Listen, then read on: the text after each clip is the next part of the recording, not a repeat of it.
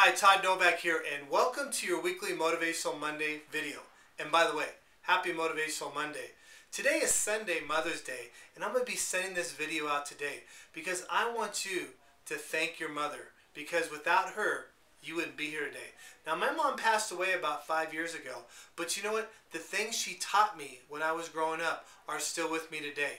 You know, I believe I can do anything in life because she told me I could.